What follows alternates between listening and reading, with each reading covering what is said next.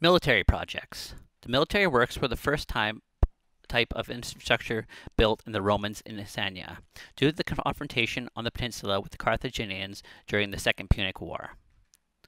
Camps. The Roman fort was the main focus of military strategy, passive or active. They could be constructed for short-term temporary occupation, tasked with some immediate military purpose, or for the garrisoning of the troops during the winter. In these cases, it is built with mortar and wood. They could be permanent in order to subdue or control an area in the long term, for which stone was often used to build fortifications. Many camps become stable population centers, eventually becoming real cities, as in the case of Lyon. Walls. Once a development in a stable colony or camp, the need for to defend these new cities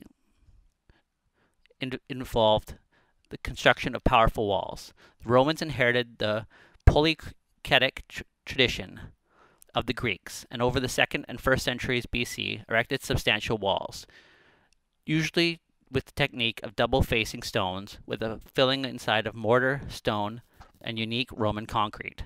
The thickness of this could range from 4 to 7 to even 10 meters. After the period of the Pax Romana, these defenses were expendable, but the invasions of the Germanic tribes revived the construction of walls. There are notable present-day remains of Roman walls in Zaragoza, Lugo, Lyon, Tarragona, Astorga, Cordoba, Segobriga, and Barcelona.